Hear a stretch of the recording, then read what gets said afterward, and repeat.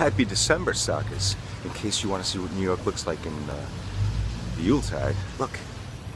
Snow. Snow. Production value. Production value. Production value. Production value. New York City. Production value. I am back at Anthology Film Archives in a little less than a month, I think, right? It was just 2 weeks ago for the Dark Harper series. Tonight I'm here to watch a restored version of Lois Weber's The Dumb Girl of Portici from 1916. Yay, 100 years ago. Now, if you don't know who Lois Weber is, you should. Because before the glass ceiling emerged in Hollywood, sometime around the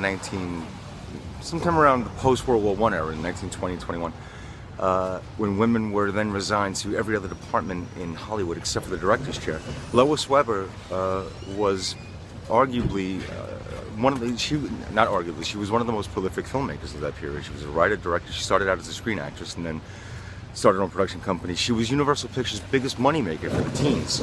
Not her teens, our teens, the 19 teens. So she's on a level with C.B. DeMille. She's on a level with D.W. Griffith. Sadly, most of her work doesn't survive. It's largely on the lost list to this day. But more of these films are being discovered, and more of them are being restored. And tonight's restoration comes courtesy of the Library of Congress. None other than our own government has restored this movie.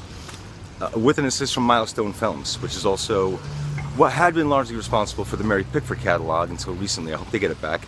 But they did a cleanup of this movie tonight, and it hasn't been seen, and this is the closest that it's going to be seen since its original run in 1916, 100 years ago.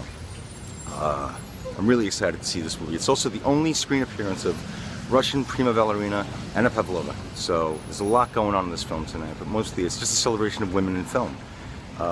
So I'll be back as usual after the movie to discuss what I've seen, and yeah, you can look forward to that. And Christmas.